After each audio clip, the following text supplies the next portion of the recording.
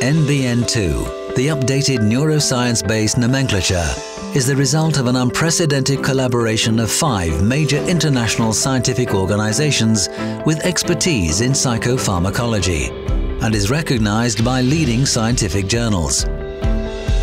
NbN2 reflects contemporary knowledge. NbN2 is proposing to move from former terminology to new terminology. It is providing a pharmacologically driven naming system that helps clinicians to make informed choices. NbN2 decreases stigma by replacing the old disease-based nomenclature.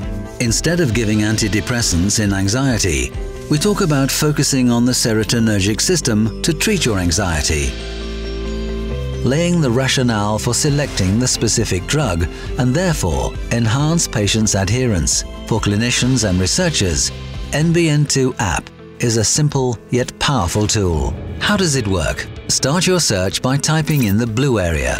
For example, type depression in order to find which drugs are useful in depression. Once you enter your keyword, you will see all the relevant medications. In order to find out which of those drugs work via the noradrenergic system, simply add the search axis Pharmacology and type norepinephrine. All the drugs that are effective in depression and work via noradrenergic system are now listed. If your patient also complains about pain, you can explore this further by adding another axis, efficacy and side effects. Type pain and options for medications that fit this profile will be presented. Let's tap on nortriptyline.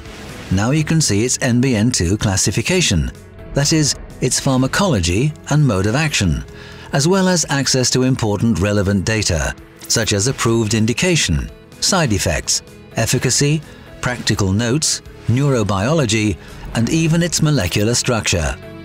Another cool feature is swipe for similar drugs.